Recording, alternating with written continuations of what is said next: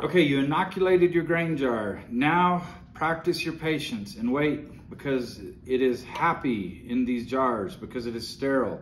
It's not fighting against contamination in the jar. So pull in close, and this one was inoculated probably about 20 days ago. So you can see you know, some thick patches of mycelium here. It's throughout. I hope you can see it.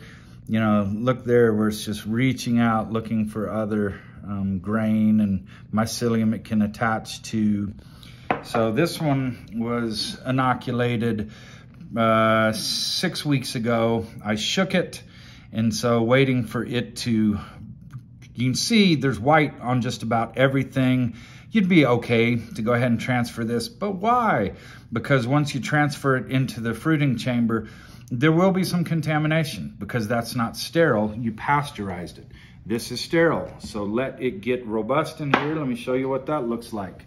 Look at all that. So in some places you can barely even see the grain because that mycelium is so thick. So in the next video, we will show you how to transfer fully colonized spawn into your fruiting chamber. Oh boy, oh boy.